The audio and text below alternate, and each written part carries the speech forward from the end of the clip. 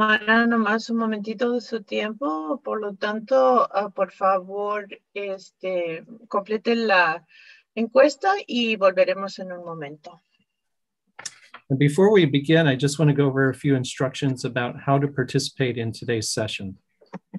Y antes de empezar, quiero nomás repasar cómo participar en la sesión de hoy. We'll be providing simultaneous interpretation into Spanish so that everyone can participate in their preferred language. Vamos a proporcionar interpretación simultánea al español para que cada persona pueda participar en su idioma preferido. For Spanish, you can just click on the globe icon and select ES for Spanish. Para español, nomás puede hacer clic en el icono del globo y seleccionar ES para español. And to hear only the interpreter's voice, also click on the blue bar that says mute original audio. Y para oír solo la voz del intérprete, también haga clic en la barra azul que dice mute original audio o silenciar audio original. And in addition to our interpreter, Stella, we also have Beatrice providing bilingual meeting support for us today. Y además de Estela, también tenemos a Beatriz que nos va a apoyar con la traducción escrita hoy día. Beatrice will be translating English questions into Spanish and any typed Spanish questions into English. And we encourage you to share your questions using the Q&A function in English or Spanish throughout the session.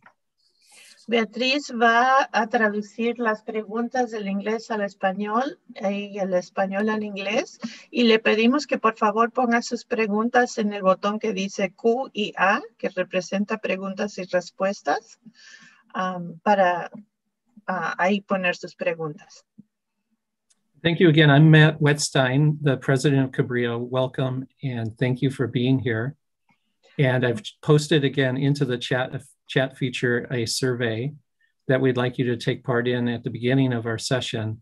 And so before we get started, it's my honor to introduce for an introduction to the session, one of our board members, Cristina Cuevas, who serves on our name exploration subcommittee. So thank you, Cristina, for being here. Gracias, Cristina, por estar aquí con nosotros.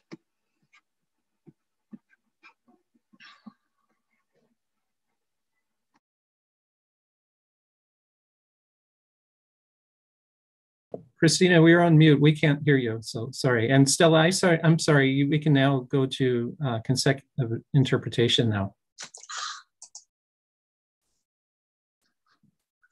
Thank you. Thank you for joining us for the second of a series of community events examining the origins and impact of the naming of our college after Juan Rodriguez Cabrillo. Before we begin, I want to provide a little background on why we're hosting these name exploration events and what we hope to achieve by engaging with you. In July 2020, Cabrillo Board of Trustees received a request to rename the college in response to a widespread national and social unrest and critical analysis of the college's namesake. In recognition of the concerns of our faculty, staff, students, and administrators, we established a process to explore that request. To do this, a board subcommittee was authorized to explore the name of the college and to eventually recommend to the full board a proposal as to whether or not the name should be changed.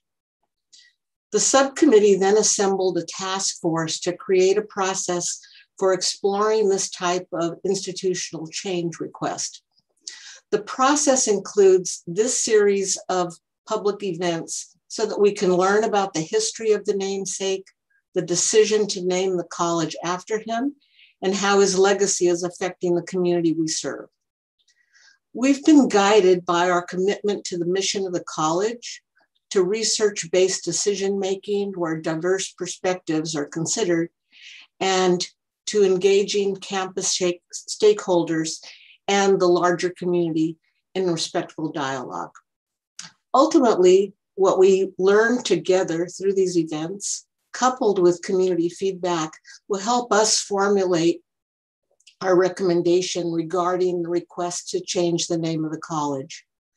Please note that the purpose of this series is to inform the creation of that recommendation on the name change.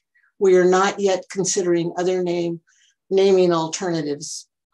So we invite you to join us in learning more and encourage your comments and questions to all of our events via online surveys, which Matt described, and you'll hear more about at the end of the program. So I now want to turn it back to Dr. Matt Wetstein, the President Superintendent of Cabrillo College, who will introduce tonight's speakers. Well, thank you again, Christina, for your leadership, and to you and Adam Spickler, one of the other board members who serves on that committee. We really appreciate this. And I also want to extend thanks to Victoria Banyalas, who's been so instrumental in helping to invite speakers for tonight's panel, and also has been serving on our advisory task force. So thank you, Victoria, as well. Before we begin tonight, I just want to cover a couple of ground rules, lay out the structure for the lecture and presentations. We have the pre and post surveys, so you'll see me posting in chat occasionally to invite you to participate that way. We also are going to have the ability to do Q&A. So using the Q&A function at the bottom of the screen, you can type in a question, and Kristen Fabos, who's our Director of Marketing and Communications, and I will help to curate the question and answer session as we get towards the end of tonight's session.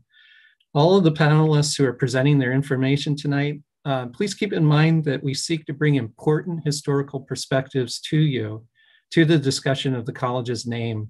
And you and I may find that we agree with a lot of what they say, and we may also disagree, but all of us, I would say, would benefit from learning various new viewpoints about history, and particularly the history of our region and California. So that's our hope, to expand people's minds tonight and increase knowledge about the history of our region. So we have several great distinguished speakers here with us tonight. I want to do introductions of them, and then we'll turn it over to them. First is Canyon Sayers-Rudes, who is the CEO of Canyon Consulting. And she is, excuse me, I got to find my notes here and capture where I was. Canyon is a member of the Mutsun Ohlone Chumash tribes, and goes by her given name of Coyote Woman. She's proud of her heritage and her native name, and is very active in the Native community. She is an artist, poet, a published author, activist, student, and teacher. Her art has been featured at the De Young Museum, the Silmarts Gallery, Gathering Tribes, in Snag Magazine, and numerous powwows and indigenous gatherings. She's a recent graduate of the Art Institute of California, obtaining her associate and her Bachelor of Science degrees in web design and interactive media. Canyon's the daughter of a well-known Ohlone native elder, Anne Marie Sayers, who is featured in the recent documentary, In the Land of My Ancestors. Canyon's going to provide a land acknowledgement statement and some other comments before we launch into our other two panelists, who I want to introduce as well. Dr. Kutcha Rissling-Baldy is an assistant professor and department chair of Native American Studies at Humboldt State University. Her research is focused on indigenous feminisms, Californian Indians, and decolonization. Her book, titled We Are Dancing for You, Native Feminisms and the Revitalization of Women's Coming of Age Ceremonies, is available through all major booksellers. She received her PhD in Native American Studies with a designated emphasis in feminist theory and research from UC Davis. And she also has an MFA in creative writing and literary research from San Diego State University, and a bachelor's in psychology from Stanford University. Dr. Rissling-Baldy is a Hupa Yurok at Kauruk and an enrolled member of the Hupa Valley tribe in Northern California. And in 2007, Dr. Rissling-Baldy co-founded the Native Women's Collective, a nonprofit organization that supports the continued revitalization of Native American arts and culture. She lives up in Humboldt County with her husband, her daughter, and a puppy named Buffy, I understand. And then our third speaker tonight is Dr. Martin Rizzo Martinez, who I'm proud to say is a former Cabrillo College student who received his PhD from the history department at UC Santa Cruz in 2016. And he's currently the California State Park historian of the Santa Cruz district. His research and writings explore the history of indigenous people of the Santa Cruz area, and he works closely and collaboratively with the Ama Mutsun and other mission surviving families. He's published multiple articles on this topic, and his first book about local indigenous history is scheduled for publication later this year with University of Nebraska Press, titled "We Are Not Animals: Indigenous Politics of Resistance, Rebellion, and Reconstitution in 19th Century California." Among other projects, he's currently directing and producing a full-length documentary film called Walk for the Ancestors. It's a film that tells the story of Caroline Ward and her son Kagan, members of the Los Angeles-based Tataviam tribe, who in 2015 walked from mission to mission across California to honor their ancestors and protest the canonization of Juniper Cerro. Dr. Rizzo Martinez has taught history courses at UC Santa Cruz, at Cabrillo College, and also to high security inmates at Salinas Valley State Prison. So without any further ado, it's a real pleasure for me to introduce Kenyon Sayers Ruiz to open up the discussion and our presentations tonight. Go ahead, Kenyon. Mishmin Tuhis, thank you so very much for that amazing introduction. I am honored to share space with these amazing beings. I am so happy to be here. Hopefully my background noise is not too impeding. I apologize if it is. Mishmin Tuhis, Conracod Canyon, Coyote Woman, Sayers Ruiz.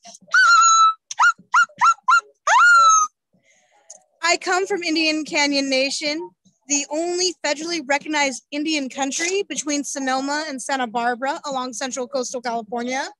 That being said, being the daughter of a tribal chairwoman, I recognize my privilege.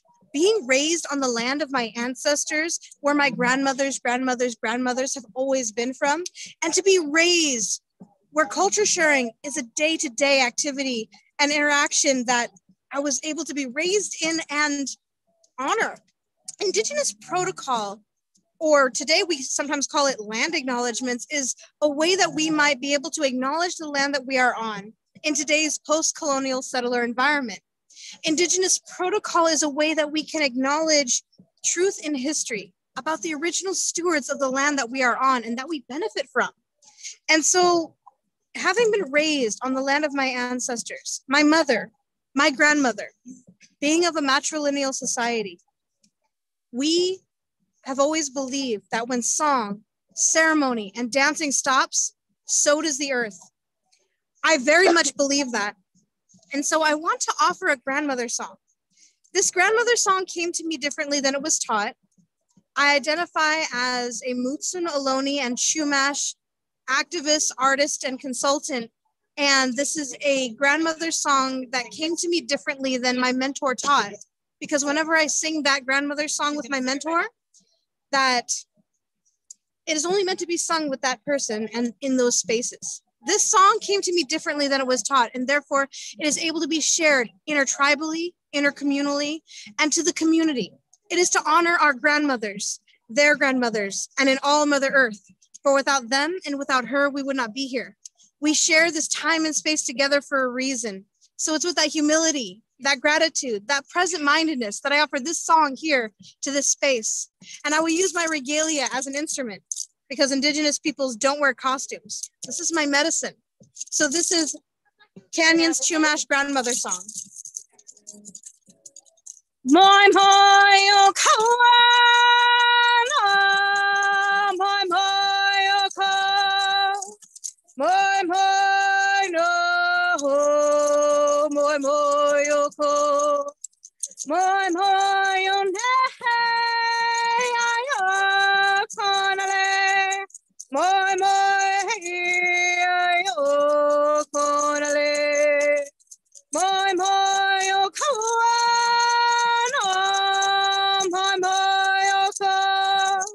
Moi moi no, moi moi oko, moi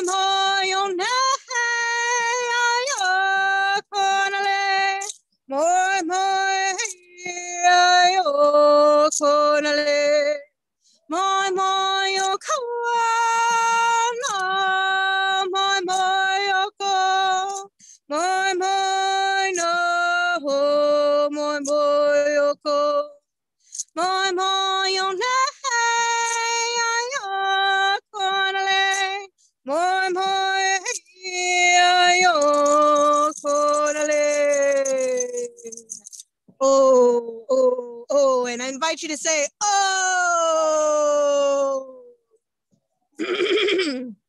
In my community, if we were in a circle, I'd have you all saying, oh, really, really strong, because that helps us. That helps us send those prayers out in a good way. That helps us acknowledge that we are in community together. It helps us be united. So I find it so very important that we honor truth in history, that we take the time to consider how we came to be here together. Why are things the way they are? Part of that is just acknowledging Indigenous protocol by becoming familiar with the Indigenous peoples and the histories of these spaces and places. Because when I honestly believe that when we honor Indigenous pedagogies and acknowledging Indigenous protocol, when we honor the past to shape the future, we can strategize sustainable futures. And that means we need to look at history thoroughly. We cannot bypass, we cannot sweep it under the rug. We need to bring everything to light and then consider it. Honor the past to shape the future is not just highlighting the beautiful, wonderful sparks of occurrences. It's integrally listening and understanding how we got to where we got to. Because in all honesty, did you know that 10 years before I was brought to this earth, before I was born, 1978 was the first time the Indigenous people in the Americas had the right to practice their religion freely. The 1978 Indian Freedom of Religion Act. 10 years. I have a feeling that a good portion of our audience was born before then. You were born before Indigenous people had the right to practice their religion freely. And it's like, I have to share this because just because I'm an Indigenous person doesn't mean like I got a zap of knowledge that all of a sudden just informed me of all of these truths and atrocious crimes against Indigenous peoples and against humanity, and for that matter. And I have to share this. And my Indigenous name, my native name is Coyote Woman. And I will be that rambunctious, wily coyote offering the conversations of the in-between. That's what inspired me to start my business, because many organizations and government agencies don't like to talk to individuals. So how do tribes and communities get their perspectives shared? We have to play their game. So I started Canyon Consulting LLC to bridge the gap between Indigenous and contemporary value systems. At the same time, I'm anti-capitalist. I'm flipping everything I encounter. And so my coyote nature will put me in these positions. So I understand there might be things that will be said here that some people may feel uncomfortable with. Feel it, listen to it. We need to have these uncomfortable conversations because in all honesty, I am not okay with that introduction that I heard about the name change, that publicized piece of media.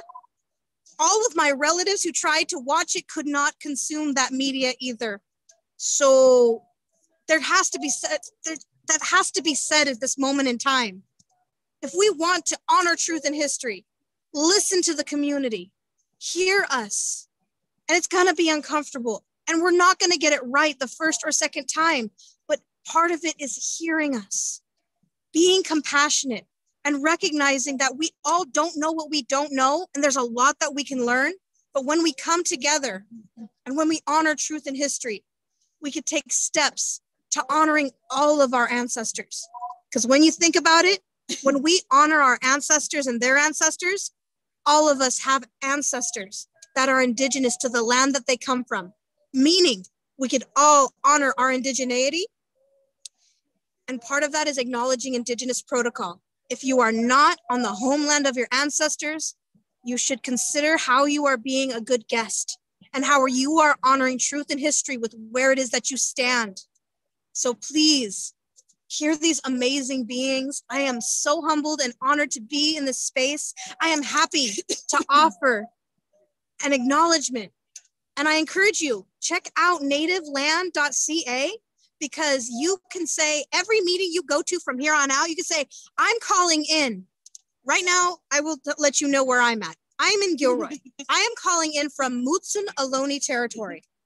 And even when I visit far away, I will always say where I'm at whenever I'm part of these meetings. And I encourage you to do so too. Every Zoom meeting that you are a part of, you could say, right now I'm calling in from occupied this territory. And you can find out where you're at too by going to native-land.ca. And so honoring truth and history, all of us can take steps. So I want to say thank you to everyone. I'm honored to be here, and we're going to hear some amazing elements of perspective, conversation, and yeah, it might be a little uncomfortable, but we got to hear it. And I'm honored to share space with these amazing, beautiful beings. So welcome, everyone. Welcome to Occupied Ohlone territory. Honor, truth, and history.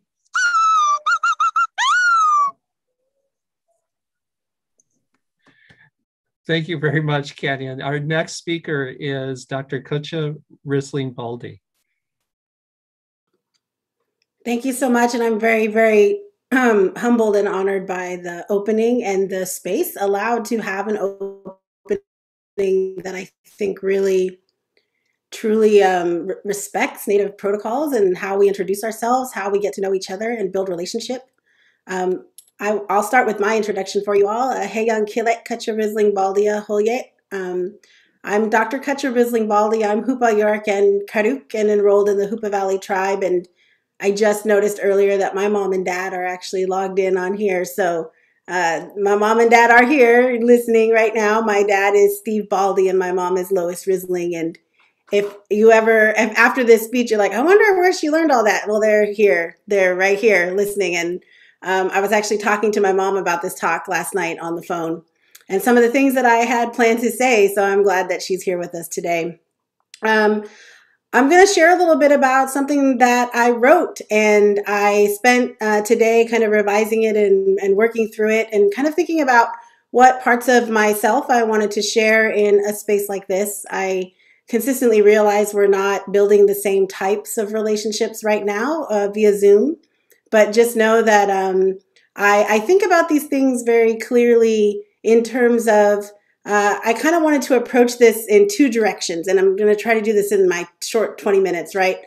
The first is to talk a little bit about Cabrillo, right? Like Juan Rodriguez Cabrillo. And I don't think that, for me, when I was thinking about like how I wanted to approach this, I don't think that this is a moment to actually investigate or even put on trial Cabrillo the man. I choose not to center Cabrillo in this endeavor because who is Juan Rodriguez Cabrillo? I mean, really, do we wake up in the morning and think something like, well, thank goodness Juan Rodriguez Cabrillo discovered this bay, because who knows what I'd be doing, what I'd be making my coffee if Juan Rodriguez Cabrillo hadn't done what he had done, right? I don't think we actually think about him on a fairly regular basis. I don't even think we really know that guy very well. So I actually don't know if that's what the point of a discussion like this is. We can lay out like facts and archival documents about who he is, but in the end, it really doesn't matter who Cabrillo is, because we're not talking about Cabrillo the man. We're talking about Cabrillo the name, the representation, the colonization that happens through naming, and the importance of renaming. This is not actually about Cabrillo. It's about what it means to name something, to honor the places where we work and research and teach and dream and hopefully build future generations that are far more able to center a world that values justice and climate resiliency and a history that doesn't disempower the voices of our most marginalized peoples. We know that naming is important. It's the reason why we don't just go willy-nilly around renaming things all the time. You know that moment where Native people are like, hey, change the name. And then someone's always like, it's just a name. My response to that is like, you're right, it's just a name, so change it. We know naming is important and that it means something, that there is a value to how we name things and who we center and who is represented, which is why we get uncomfortable when people start talking about renaming. What would it mean, though, to wake up and have markers and monuments and buildings and roads that are named for the most marginalized among us? What if we were surrounded by indigenous languages and indigenous place names and indigenous faces? In my region, we have a sacred island for the Wiyot peoples. For many years, it became known as Indian Island. This was because a group of Humboldt County citizens came one night and tried to massacre all the Wiyot women and children and elders who were sleeping there. Last year, the city of Eureka returned the island to the Wiyot. This is their sacred center of the world, and after 150 years, it came back. And now we make an effort to call it Tuluat, not Indian Island, not Gunther's Island, which is what it was named after. This guy Gunther tried to steal it from the Wiyot who were forced to run away. But Tuluat, a place of world renewal for everyone. I don't really care about Cabrillo the man because he was just a man. It was we who elevated his status when we put a bunch of monuments up and were like, yeah, Cabrillo. I actually think of this tweet I saw one time where someone was like, all these people say constantly, don't worry, history will judge whoever it is that we're supposed to be judging eventually, who did something bad. And yet we don't even judge the colonizing, genocidal slaveholders who sex trafficked Native girls, mostly children, and then participated in this system, the mission system, that then starved Native people and forced them to build missions while whipping them with various objects. We still say things like, isn't he just a man of his time? I hate the man of his time argument, by the way, because it's very shallow. Every man in every time had many other men and women and gender nonconforming people who thought that that guy was a jerk and were horrified by what was happening at that time. Name me a time, and I can find you at least one person who was saying, somebody stop this, this is bad. You know who always knew that there was a problem at that time? Native people. We always had the opinion of that time that that guy was not a good guy of the time. For Cabrillo, if you need not Native people to tell you he wasn't a cool dude, you can point to people like Bartolomé de las Casas, who wrote things like, quote, with my own eyes, I saw Spaniards cut off the nose and ears of Indians, male and female, without provocation, merely because it pleased them to do it. Likewise, I saw how they summoned the chief rulers to come, assuring them safety, and when they peacefully came, they were taken captive and burned. Or even another quote, they took infants from their mothers' breasts, snatching them by the legs and pitching them headfirst against the crags, or snatched them by the arms and threw them into the rivers, roaring with laughter and saying as the babies fell into the water, boil there, you offspring of the devil. Cabrillo was known at a point for joining forces with Hernán Cortés in Mexico and enslaving Native people, putting men to work in the mines for gold and forcing them to build his ships and then sending the women and girls to his soldiers for sex slavery. He invaded cities throughout Central America, then made his expeditions up into what is currently called California, and one day fell out of his boat, cut open his shin because a group of Tongva people were attacking his soldiers, and then died of gangrene. I'm going to consider that a victory for the Tongva. He was basically just a rich dude in his time who sailed some places. None of his place names actually stuck because people of his time didn't really pay attention to what he was doing. It wasn't until 1913 when President Woodrow Wilson proclaimed the construction of a, quote, heroic statue of Cabrillo. By 1926, the order became defunct because nobody did anything about it. And President Calvin Coolidge was like, somebody build a monument. And he told the Native sons of the Golden West to do it, but then they didn't do it either because they couldn't get their act together. So finally in 1939, the Portuguese government commissioned a statue and donated it to the United States, and then we got the Cabrillo National Monument. And then Cabrillo College was founded in 1959. Now I digress because I don't want to get lost in reinterpreting these Western archives to discuss Cabrillo the man or Cabrillo the historical figure. These archives were written to silence Native people by documenting really our death and our enslavement with words like labor and punishment. I don't want to get into the weeds about if we were meant to parse words over things like rape, when one of the very first things that Father Junipero Serra documented in his writings was the rape of women and children by Spanish soldiers. It's unfortunate that not enough people know about what happened with Spanish conquest or what colonization truly means. We honor the colonizers, not because they deserve it, People of their time didn't even think they deserved it. Columbus, for instance, was like kind of a joke to people of his time. That guy thought he was in India. They knew he was the joke. So we honor the colonizers today because we are meant to internalize these logics of settler colonialism to justify the ongoing dispossession of land, life, history, and sovereignty of indigenous peoples. The name is meant to disregard the historical fact that violence and genocide is what it took to build the state of California. We have to learn to justify logics like manifest destiny and heteropatriarchy and terra nullius and the doctrine of discovery. I often tell my students that this idea, this discovery idea, that somehow it's important or possible to like discover a place where millions of people already live, and that somehow discovery is binding and legal and real. We have to learn that because it's the basis for most of our federal law. We have enshrined in our legal system that if you are a Christian colonizing nation, you can discover a non-Christian nation and claim it as your own.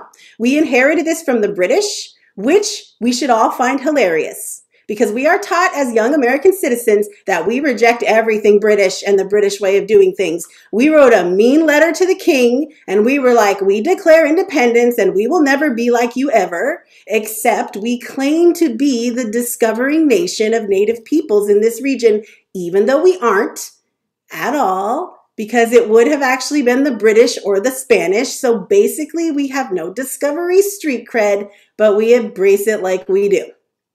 That's what naming's about. The naming from American presidents honoring discoverers of this continent is about ongoing dispossession. They came here and they tried to rename our lands, to remove our memory from this place and to end us. They started with renaming. It was clear to them that they had to name it to claim it. We had already named everything. Kat Anderson points out in her book, Tending the Wild, that in California, there was no wilderness because every place already had a name. California Indians had named every place. They asked us, what's this place? And we told them, this is the land that made us. This is the water that nourishes us. We call it relative.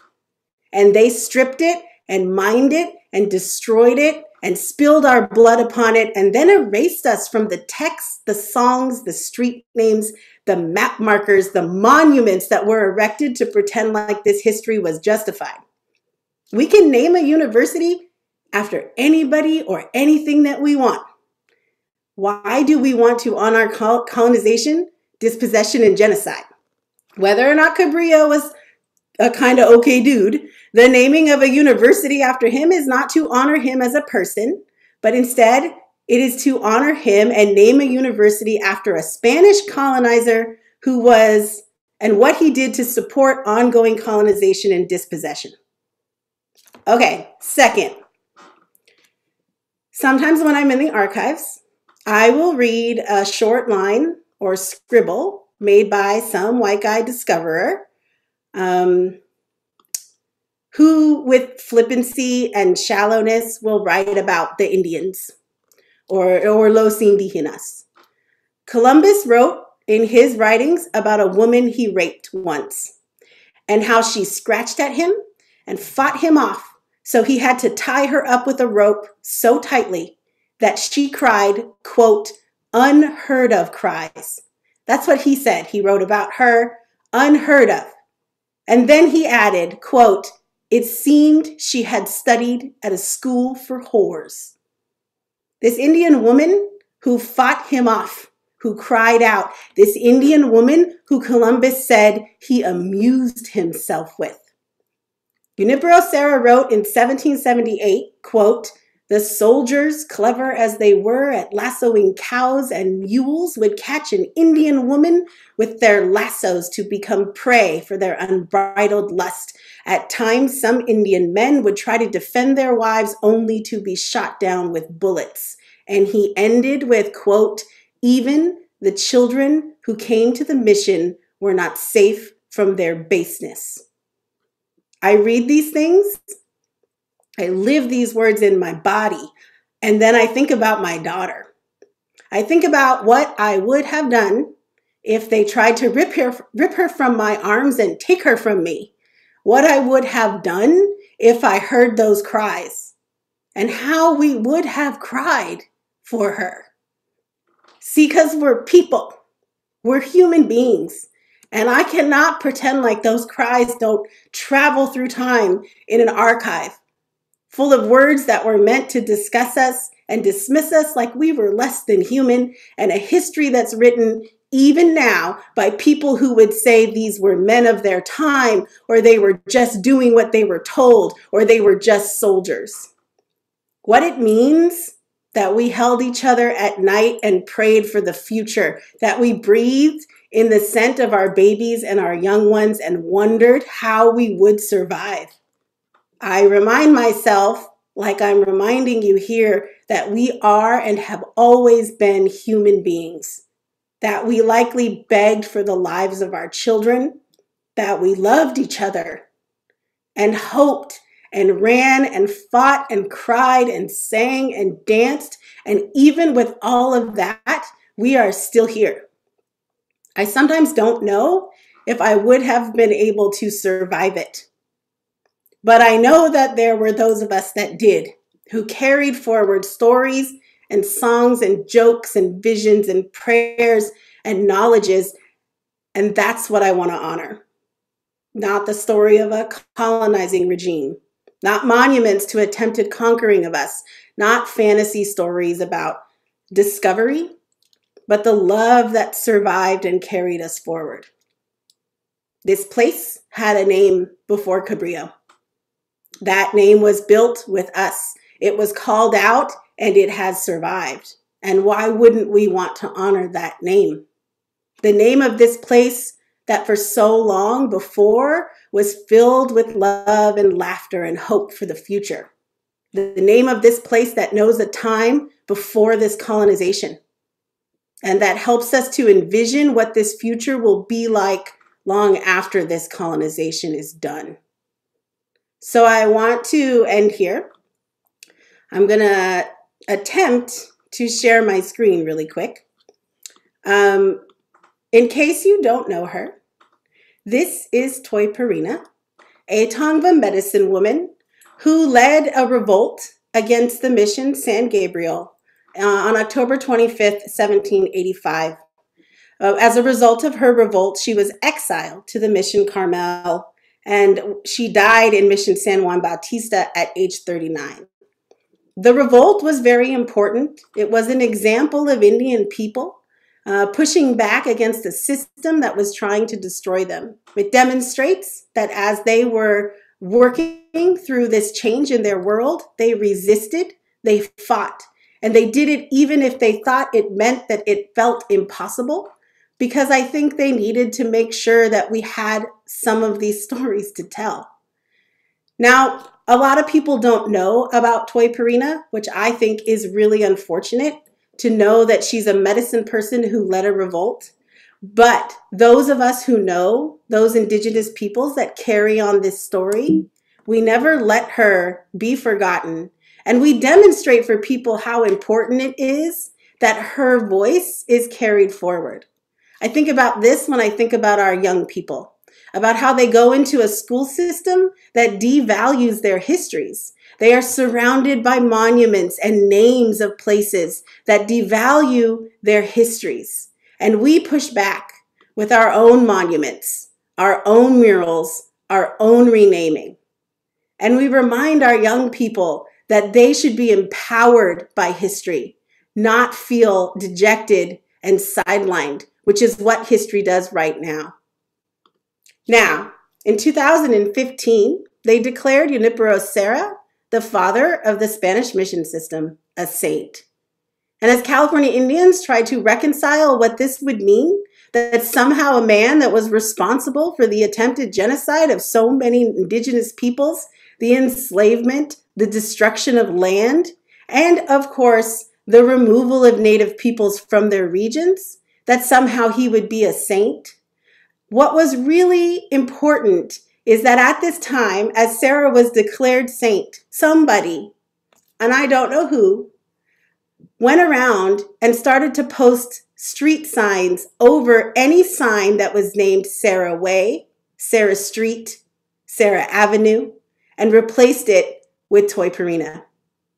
To be able to see that, to be able to feel that, what it meant that our people were being named as the true people that we should be honoring, the people that we should know about.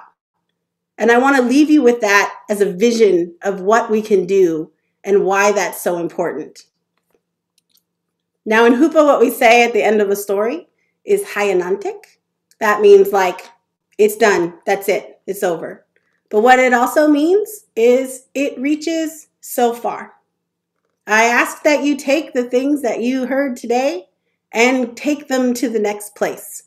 Let it reach as far as it can possibly go. And think about how it affects you as you move forward in this world. So we'll end by saying Set Dia. That means thank you. Well, thank you, Dr. Kocha Risling Baldi. Wonderful presentation. Our next speaker is Dr. Martin Rizzo Martinez, and I believe, Martin, you have the ability to share your screen. Thank you so much. Yeah, it truly is an honor to be here, and especially to share the floor with two of my heroes. Both Canyon and Kocha are just phenomenal people. So that was very powerful. I will, before I share the screen, or actually as I share the screen and navigate the technology here, I would like to say a couple things really quickly about Toy Purina. I think it's really amazing that she was brought up in that story. I think people don't realize, but she actually had 3 children who she died when they were very young, but they grew up in Santa Cruz. They lived at the Villa de Branciforte. And there's, anyway, very fascinating stories of her daughters in particular. Her son died when he was young. And I believe that there are descendants today of Toy Purina and of the 2 daughters there. So anyway, just thought I would mention that. So I also, well, first of all, I want to follow what Canyon was suggesting as well, and point out that I'm talking to you all from the city of Soquel, which is on Waipi lands in the Awaswas speaking Ohlone tribe, the Waipi, who are the ancestral relatives to today's Mutsun people. That includes the Ama Mutsun and other Mutsun families like that of Canyons. So I want to acknowledge that as well. But I also do not plan on talking about Cabrillo, other than to say that Cabrillo was somebody who passed by this area in a boat once. He didn't even stop and get off the boat. And so that's the extent of what I'd like to talk about Cabrillo. But instead, I would like to talk to you all about local indigenous history, about names, about erasure. This map that I'm showing you here is a map that was originally produced by Ed Ketchum, who's the Ama Mutsun tribal historian. I worked with him on this and made some adjustments to some of the areas in the Waswas area, which is this area that we're here in Santa Cruz. But I want to start with this because I want to give you a sense of things. And I want to point out that, that everything already had names. This is kind of building on the previous talk, which really was saying a lot of this similar things, but all of these lands here, all of the mountains, all the rivers, all of these villages, all the people had long-standing names for many, many years, thousands of years before this process of colonialism. But the process of colonialism is a process of renaming. It's a process of imposing names. And also erasing names by this process as well, and erasing histories. I want to point out a couple things here. The mountain ranges that we know of today as the Santa Cruz Mountain Range were known by the people as the Maxareja here. And then the mountain range that's known as the Diablo Range is over here, was known as the Shachoka. And I want to draw attention to the Diablo Range in particular. I think that you'll notice throughout the state of California, there are many things that are named Diablo, including in the Bay Area, a Mount Diablo, which is a very high mountain that's a very central point. There's an excellent article written by Bev Ortiz about this, but the history of the Diablo Mountain, for example, obviously was not called that. The Chichenyo people called it Tuishtak. The Oyompile, it was called Oyompile by the Sierra Miwok. This is a mountain that tribes from all different areas would come. Their spiritual leaders would come to this, men and women. They would gather to have ceremony. Part of the reason when you see things that are named Diablo, usually the reason for this is because the Spanish would label places where spiritual leaders went to as being of the devil, right? And so these names stick. It becomes the Diablo, and it's usually that's a good indication that it is a place of spiritual significance for the people in the tribes that were here before the Spanish. And this particular place is one of the places where the people practice the Kuksui ceremony, which is a very important ceremony, a very important deity.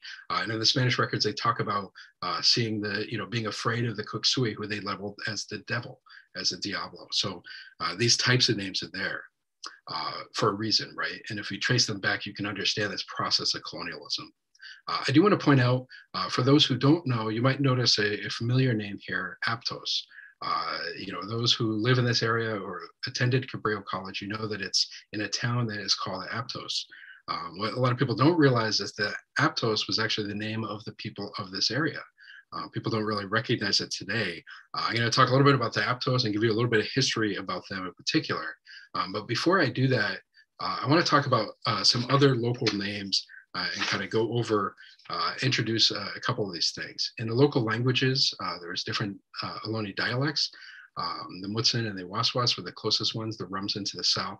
But in all the local dialects, this suffix here of ta or tak, or sometimes rook, it means a place of or the home of. And so some of these names are things that are out there in the records, but we don't use them today. Santa Cruz was known as Alintak, which translates here, as you see, to the place of the red abalone. Alintak was a village that was in kind of near downtown Santa Cruz, near like where the boardwalk is today, in that hill right there. It was part of this village center. Another place, Watsonville, was called Tiyuvtak, which means place of the elk. Now, some people might have heard the story of Portola, the Portola expedition. When Portola came through, their infamous expedition in 1769, they passed through, they ran into people at this village of Tiyuvta, and this is where the village had left. They were in the middle of a condor ceremony, which is sending messages to the dead, as condor does, and they had erected a stuffed bird there. And this bird, of course, is the reason that we call it Pájaro Valley, right? The Spanish called it, they recognized this bird, this giant bird, and they decided to we still call it Pájaro Valley from that. Of course, the place is actually called Tiyuvtak. And in those, if you read the expedition notes, they actually ran into a bunch of elk right in the area. But of course, they didn't recognize that this was the place of the elk, partly because even though they were both the Spanish and the indigenous peoples here were inhabiting the same physical space, they were in two different worlds, right? And this is that colonial difference, right? This colonial imposition of the Spanish world that they're bringing with them and ignoring and erasing the indigenous world, which is very much there and alive. Underneath this. So moving on, a couple others names. Hollister was known as Kotretak, which is a place of the gopher snake. Fremont Peak, I'm going to mention Fremont a little bit later. Fremont, just briefly, was an American general who was known for massacring women and children. We celebrate him. We call it City of Fremont. The peak overlooks where Cabrillo College is. If you go inland, it's right, the highest mountain peak back there. It's called Fremont Peak, but it had a name. It was called Toyotak, which is the place of the bumblebees. The Monterey Bay itself had a name, which is Kalandaruk, which means ocean homes, right? And then Santa Cruz, bringing it back to Cabrillo, in the town of Aptos was a village called Kayastaka. We don't exactly know the translation on it. My guess on it, I could be wrong on this, is these ones are more established from the oral histories, but it does seem to correspond to a word for jackrabbit. It's possible that means a place of jackrabbit. Okay, I want to move on from this. I want to show you another map. I'm going to show you a couple maps here. So I hope that you all appreciate the maps that I'm showing. This is a map that was built on the work of Randall Milliken, but I worked closely with Ed Ketchum, again, the Amah-Mutsun tribal historian, to kind of integrate some of more broader thinkings of territories and stuff to build this map. But I also want to point out, give you a sense of this. Right here where we are, of course, is in Aptos territory, as I mentioned before. And again, I want to point out that it's important to see these maps because this process, we live in California where everywhere around us are these Spanish names, right? Santa Cruz, all up and down the states. But of course, these names, everything already had names, right? These indigenous names already existed. They're already, here. They're just they've been hidden, right, through this process of colonialism. I want to talk a little bit about the Aptos people and what time we have here to introduce. I think a lot of people don't really know much about the Aptos people, but they were a large tribe in this area. There was, as I mentioned before, one of the large villages was called Cayastaca. There's two main groups of them. There's about 183 people, Aptos people, who were baptized in Mission Santa Cruz. And like I said, with the imposition of names onto places, the same thing happened with tribes. The Aptos tribe, the missionaries renamed them. They started calling them the San Lucas. They started calling people by different tribes and villages according to saints' names. The Cayastaca villagers, they call San Antonio. The Oipi tribe that lived just north in the Santa Cruz area, they call San Daniel. The same process of imposing Spanish values. Of course, this is Catholic Franciscan ideas, right? So they're imposing these saints' names onto people. This is how it was. The Aptos people had, in the oral histories, they talk about a little bit of a conflict between the chief of the Aptos, which is a fellow named Moleñez. Actually, I write here the head family, and I want to point out real quick that they always recognize the male chiefs, but we know the indigenous peoples around here also had female leaders as well. And so we have to take this with a grain of salt sometimes when we look at this and understand that it may very well been that the wife was actually the leader, right? But the Spanish, with their patriarchal lens, they didn't see this, right? They were again invisible. They erased this matrilineal pattern within Native people or custom, right? So they renamed, again, when they would baptize people, they would give them Spanish names. And so they renamed Moleñez as Baltazar and Salud, his wife, as Ana. And like I said, there was a little bit of a conflict between the Aptos and the Oipi people. And the leader of the Oipi was a fellow named Soquel. And again, I point this out because this is another name that many people in Santa Cruz area know, Soquel. It's the big boulevard that runs through here. It's a town where I'm living. These names are here, but people don't recognize this. Soquel was the leader of the Oipi people, along with his wife, Rasuem. And they were, when the Spanish arrived here and they built a mission, they actually gave Soquel a couple cattle and a couple birds in exchange for founding the mission on his territory. And this is another pattern of colonialism where the Spanish would select certain leaders that they privileged, that they wanted to work with, and they would exacerbate existing tensions, right? And they would draw these tensions between different peoples by giving certain things. This is a very old colonial process that goes back to early Spanish colonialism. Another quick thing, I don't have enough time to get into everything about the Aptos people, but like so many things in the mission, the conditions were so miserable, and I'm going to talk about that more in depth shortly here. But in 1804, a measles epidemic came through, and the conditions of the missions were so ripe for diseases and death because of these really poor conditions that about a quarter of the Aptos people who were living in the mission in 1804 died at that time. Let's see. Here's another map for you. This is one that I've been working on right now in a project in collaboration with Canyon and with the Amo Mutsun. We're trying to develop a new plaque for Mission Plaza. And this is a map we've been working on to show what you see here is these are the tribes that eventually ended up at Mission Santa Cruz. And let me go back on that word. When I say ended up here, let me be more transparent about this. The process of missionization was, this is something that scholars debate, in the very early years, there is an element of people coming to the missions to find out what's going there. But very quickly, this turned into a militaristic situation. And certainly by the time you can see here, Mission Santa Cruz is right here in Oipi territories. Very quickly, the different peoples here ends up being about 35 different tribal or villages who end up at Mission Santa Cruz, all the way reaching into San Joaquin Valley here, into Yokut's territory, into Mutsun territory over here. Process was a militaristic one, right? There are letters from the Padres who talk about celebrating, we wiped out a whole village. We brought every last one, even the crippled people, back with us. What a joy. All these souls are saved, right?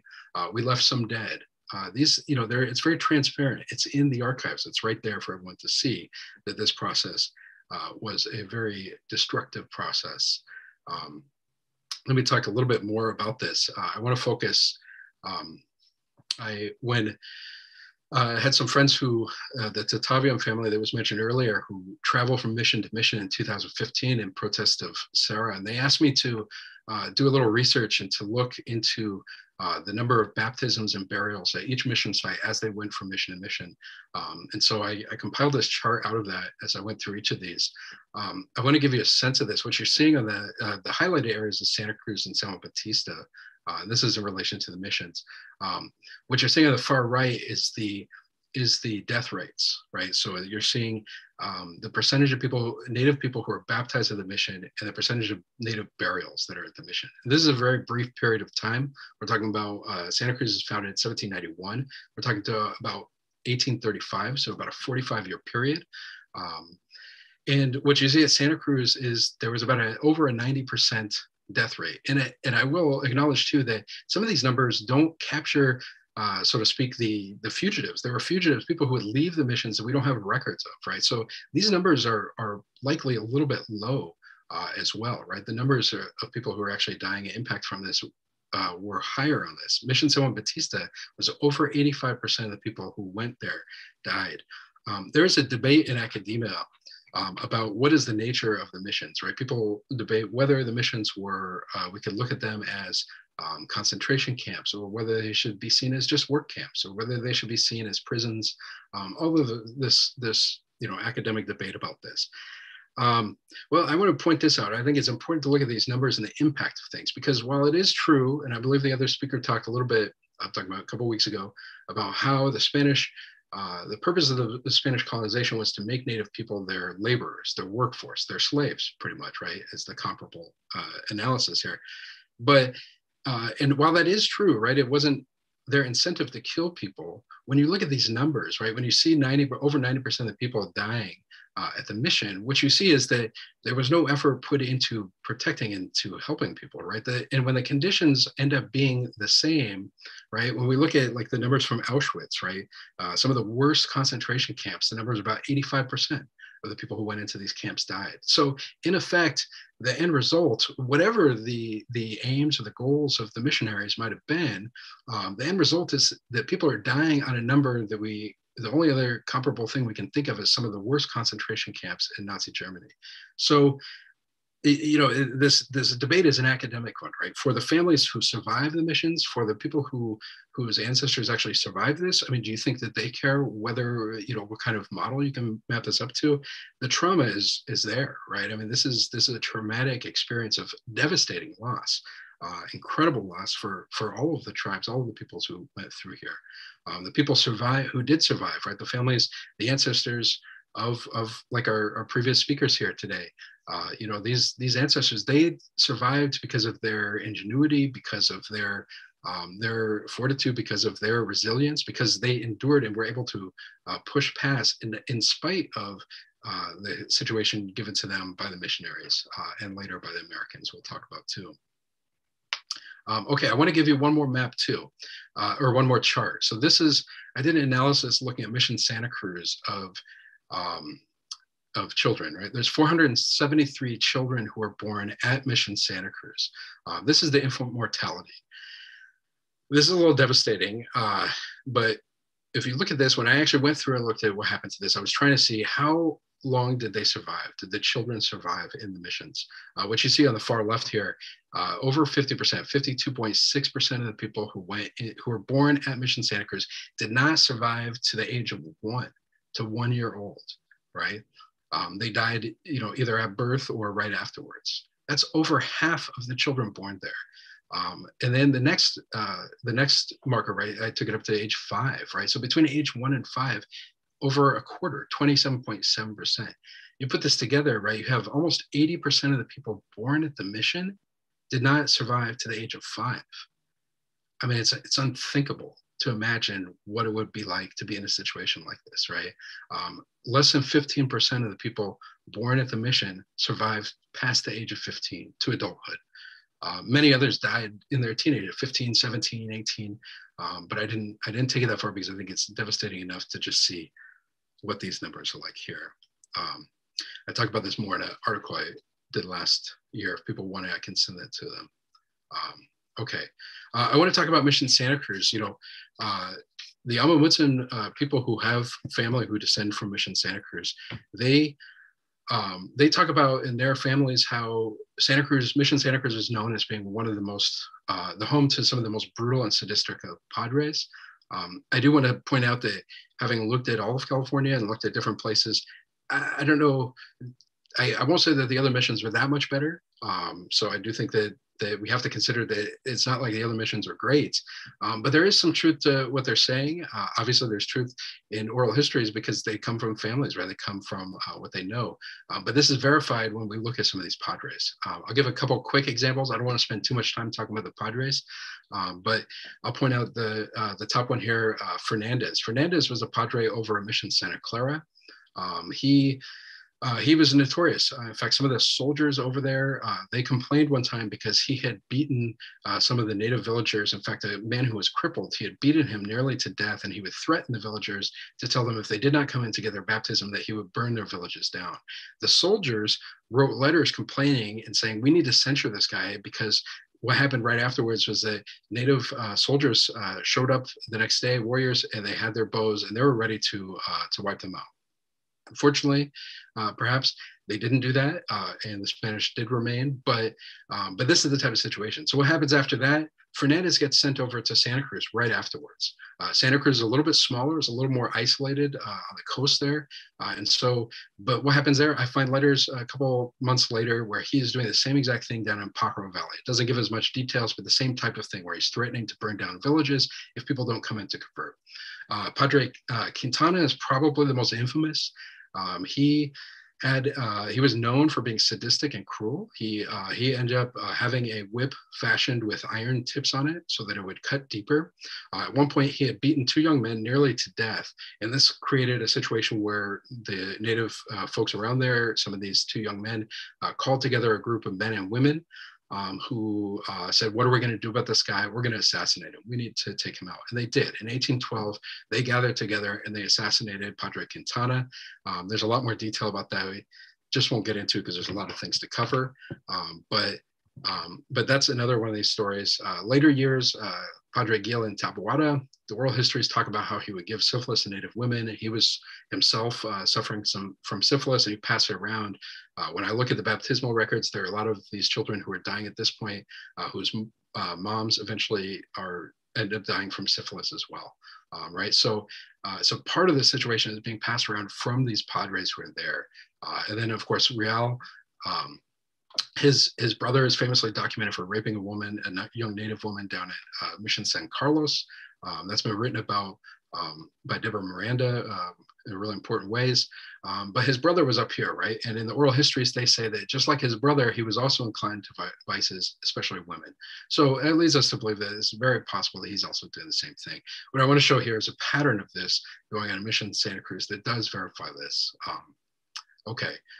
Instead, I do want to talk a little bit about some prominent Aptos people because, again, it's the emphasis is always on the colonials, right? This is most people know about Padre Quintana, but nobody knows about the native people who are here.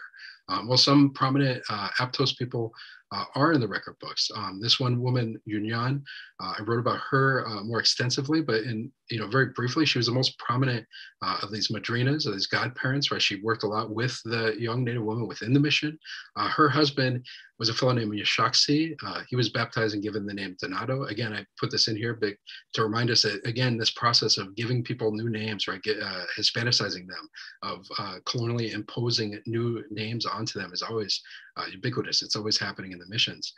But Yashaksi was one of the young men who was beaten nearly to death, who called together the people in Quintanas.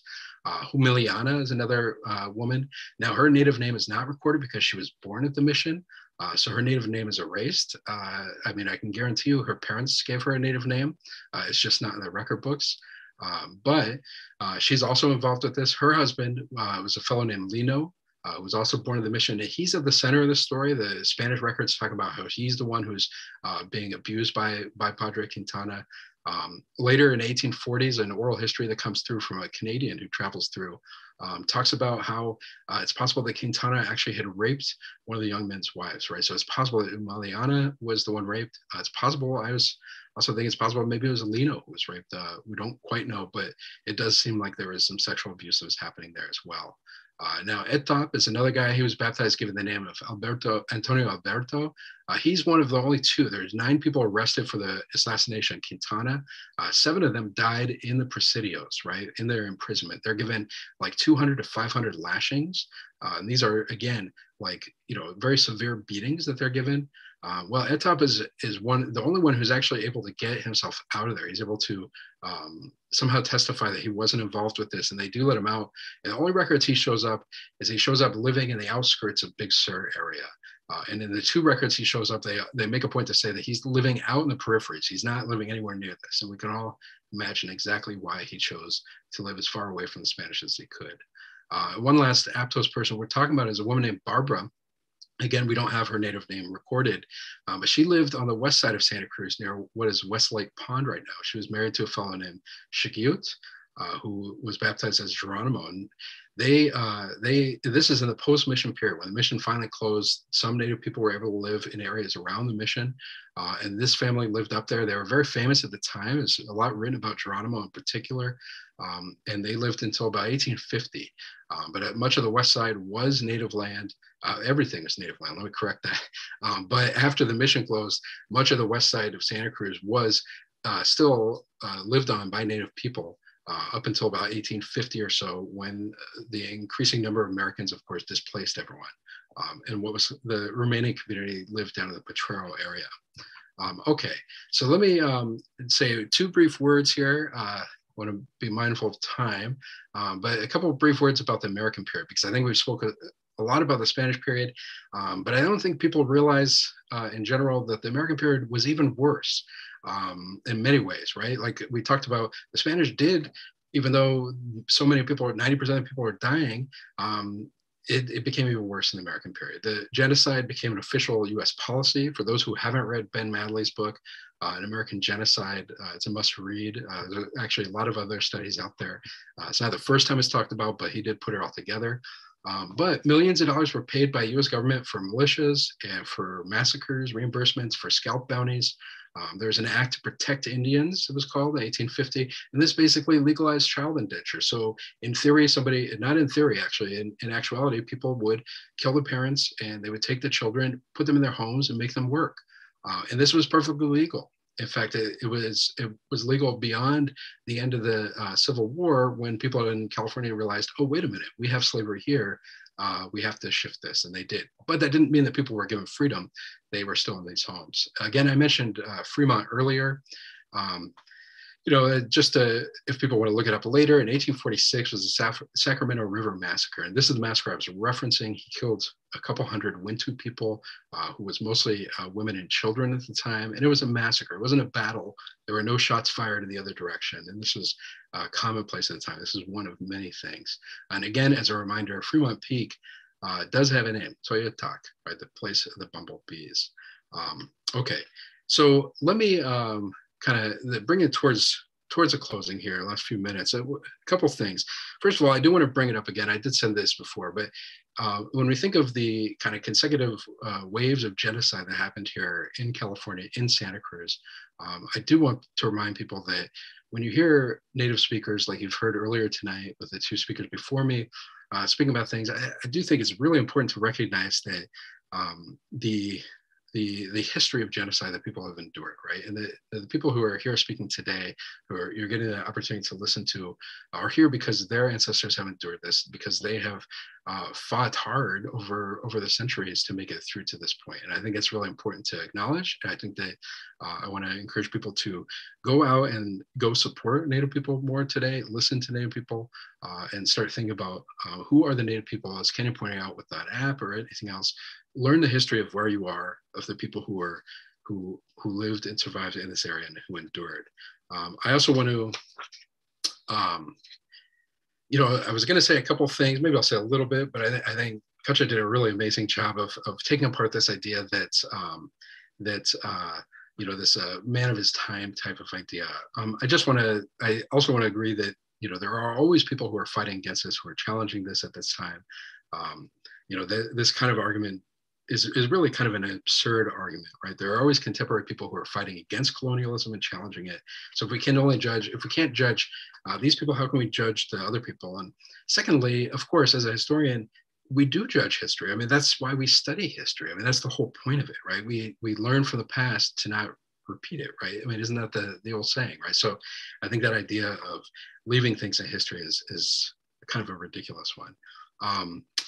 A couple things about this name change thing. I do think it's important for people to think about, what is the value of having a name in something? Is this name here, is it teaching people history? Is it helping people to understand an area or a land or a history? Or is it erasing this history, right? And in the case of Cabrillo, he came by in the 1500s. The Spanish arrived here in the 1769. So it's even the fact of having Cabrillo, who's 200 years before the colonial period even begins, it further obscures this indigenous history, right? It pushes back this colonial idea of when Santa Cruz began as kind of the contemporary period, or the colonial period as we think of it, right? So I think these are important things to think about. And think about the Aptos people. The Aptos people were here at least 700-800 years as Aptos people, thousands of years, their ancestors in this area too. We're looking at a period of 250 years since 1769, right? It's a very brief period. So, there's a much longer history. And the last thing I want to end on is bringing up a point. I don't want to talk too much about the previous speaker from a couple of weeks ago, but there was a point that was brought up about, and I hear this often today, we cannot change the past, right? Renaming of Cabrillo is not going to change the past. This is absolutely true. You cannot change the past. But the thing about this is, this is not what we're talking about here in a situation like this. It's true that we cannot change the past, but it's also very important to recognize that we're very much still living with the legacies of colonialism and of genocide. These legacies are very much alive today. We're all living in the shadow of the atrocities of this history. We know the historical trauma. Now people are studying historical trauma and transgenerational traumas. I mean, these are things that stick around, right, for all of us, right? We're all products of this history one way or the other. And until we deal with this, until we start engaging with this history, then we're not going to be able to move through it. And so the way to move forward through this is to heal, right? I mean, if we want to do that, and the way to heal is to look at the hard truths of history and the hard truths of colonialism. So while changing a name or changing something is not going to change the past, it's really up to us today to decide how we choose to deal with these legacies. And the choice is ours. We can choose to ignore and to justify them, as some do, or we can choose to deal with them. And if we're going to choose to deal with them, that's going to require that we be honest about our history, and we be honest about the work that we need to do to make amends. Okay, thank you so much for your time. Thank you, Dr. Martin Rizzo Martinez, Dr. Kocha Risling Baldy, and Canyon Sayers Roots. Wonderful presentations. We have a set of questions that are in the Q&A, and I want to encourage participants who are in the Zoom room and attending tonight, if you have a question for one of our panelists, please feel free to use the Q&A feature. Kristen Fabos and I will get around to some of those questions as we move forward here. I want to start first to remind people that we have a survey that we'd like you to complete at the end of this to determine how much you might have learned tonight. And also to get some of your feedback on this panel that this series of panels that we're doing. So one question I wanted to start with that I saw in the Q&A was going back to the earlier presentation by Dr. Risling Baldy on the photo that you had of Toy Purina and that incredible story, and maybe the source of where you have that photo from, and maybe some sources that people might turn to learn more about this incredible woman.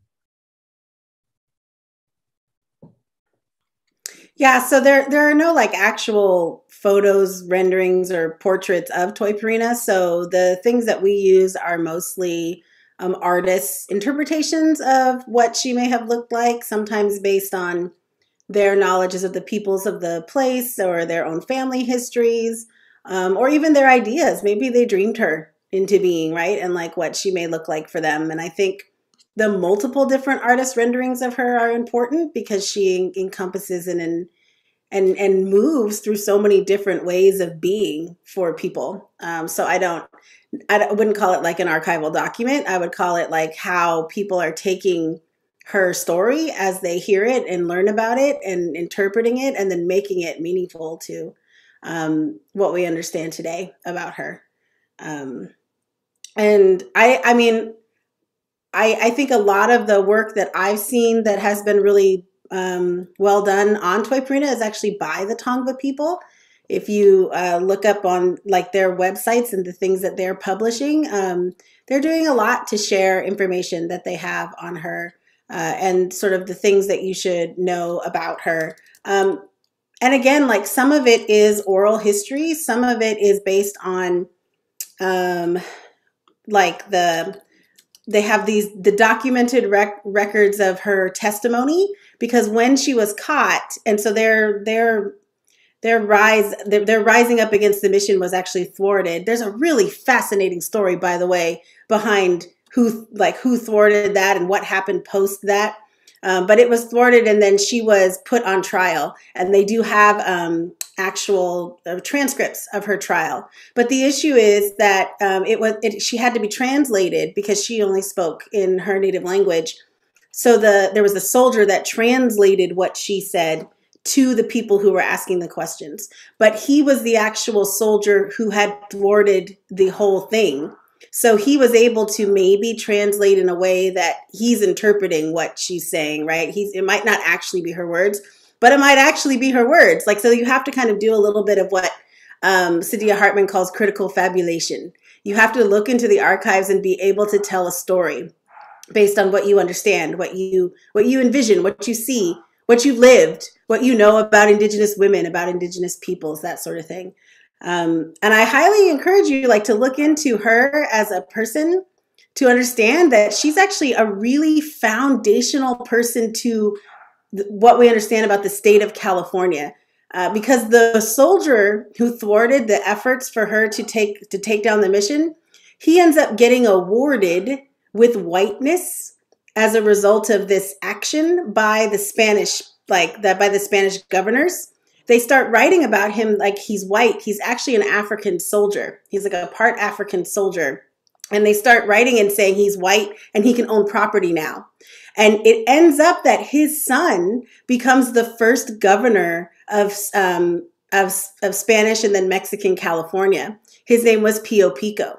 He's very famous, but it's because they thwarted this Indigenous woman's effort that they become the richest family in California.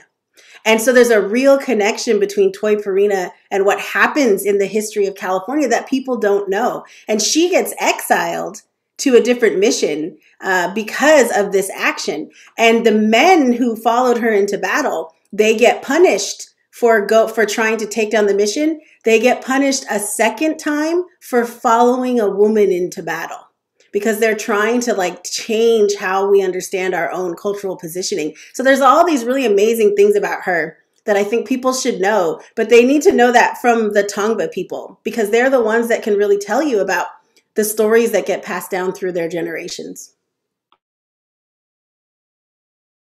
Thank you. Kristen, I don't know if you want to turn to a next question in our list. Sure. I see a couple have been answered in the chat, but there is one open remaining that says from Andre Laborvo, what is the name of the archives that Dr. Martinez is referring to? Yeah, I'm not sure. I mean, there's a lot of archives. I'm trying to think of what that might have been a reference to. I think I was referencing some of the missionaries' letters, right, that talk about the kind of the emptying of a village site. I mean, so a lot of these are kept down in Santa Barbara, the Mission Archive Library. But there's stuff in archives all over. I spent a lot of time archival research in Mexico City. There's a decent amount of stuff that was sent down there, right? So these are colonial archives. which is a whole other interesting topic. But you know, the documents are collected in certain areas. Sacramento, of course, is home to a lot of the American era documents. I've seen stuff in there, and there's letters about these petitions for Indian children, right, to the indenture. I mean, there's a bunch of these letters that are up in these documents where you read people are, you know, talking about, hey, I see this kid and I want him to work in my home, you know, and you have to wonder about the circumstances behind this petition and these things there. But yeah, I mean, there's quite a few different archives all around. You know, if you don't mind, I'll just to kind of follow what Dr. Risling-Belli was saying too about Toi Parina.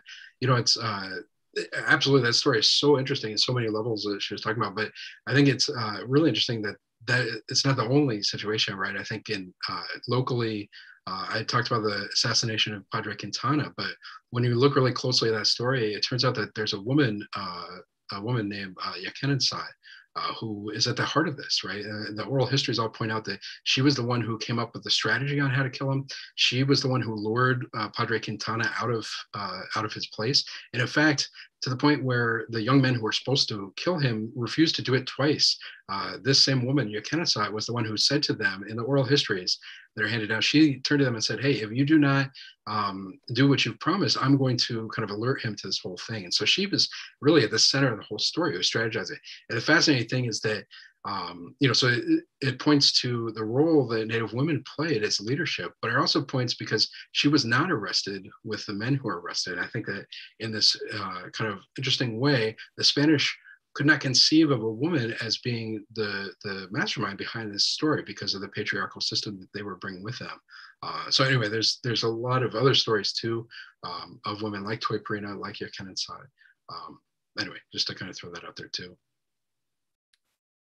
I'm going to paraphrase a question that I think is in the Q&A from Margarita Correa about kind of getting you to think about what would a name, maybe an appropriate name be if we were to think about an institution of higher education from the traditions of the tribes that you've mentioned, and sort of get you thinking about what would a name be if we were to change it to something else. And that may be asking too much of you. You may not want to. You may not want to venture into it. I always say you have to ask the tribal peoples of the place what they would like to name it, because that ability to name it was taken from them, and that's like the first step to how you decide, like, how do you name something. And the other thing I'll say is it likely already has a name. I mean, very likely already has a name, and it doesn't, whether or not they don't use, like, we don't use it all the time. I will say the land remembers its name. The land knows its name. It knows what it's supposed to be called. It will remember when people start calling it by its name, and it will wake up so many things.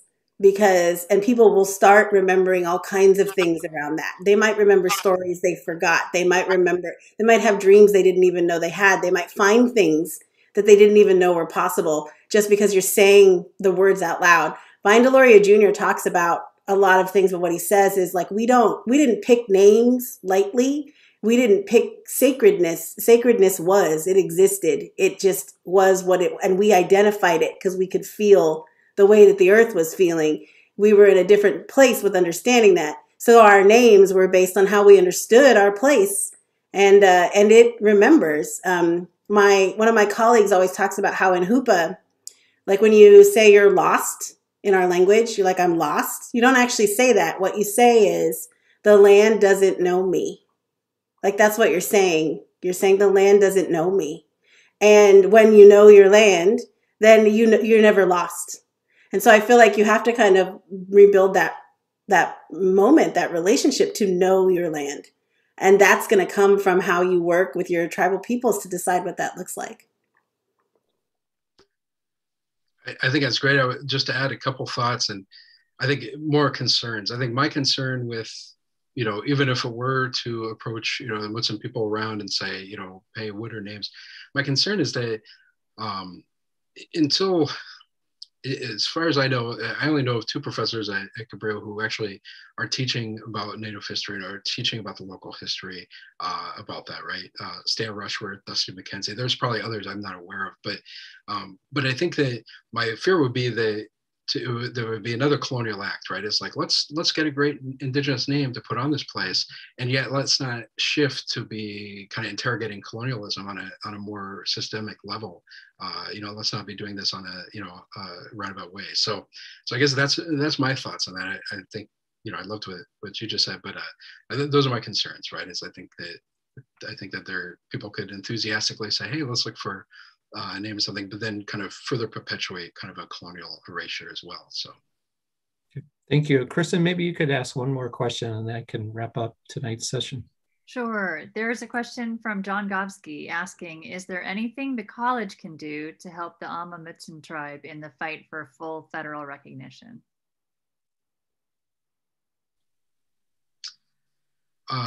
I obviously cannot speak for the Ama Mutsun.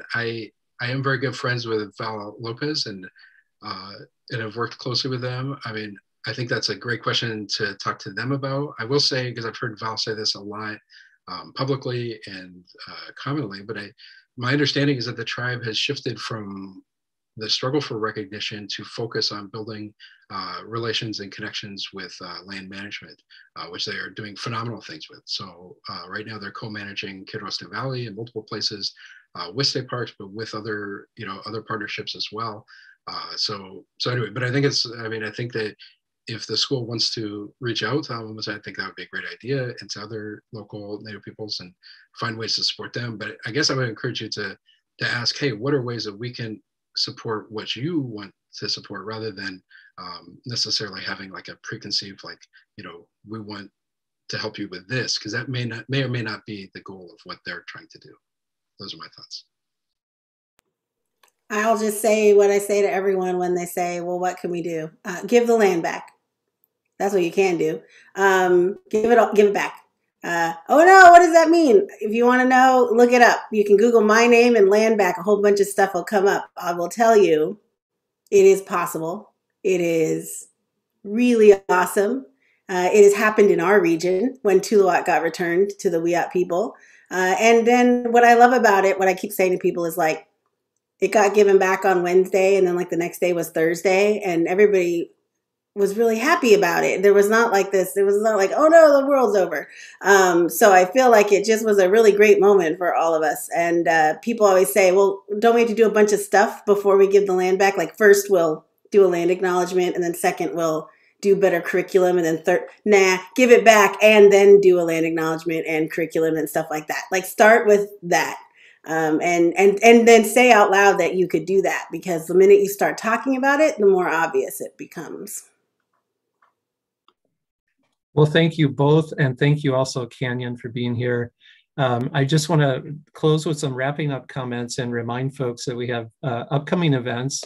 We have another session scheduled actually next Thursday, April 15th. Dr. Sandy Leiden will be presenting, a retired historian, history dude, we like to call him, from this area, on how Cabrillo got its name, college got its name, and from the period of the 1959 founding of the college. So a really interesting session that's planned for next Thursday, again at 6 o'clock. I've posted into the chat the address for our name exploration website. And so feel free to visit there. Again, I'd encourage you to fill out the survey for tonight to let us know how much you've learned and how much you've enjoyed tonight's session as well. And let me close by thanking Canyon Sayers-Rhodes, Dr. Kocha Risling-Baldi, and Dr. Martin Rizzo Martinez. Thank you so much for sharing your wisdom with us tonight. And I appreciate everyone being here. Thank you. And we'll close the session tonight. Thank you all.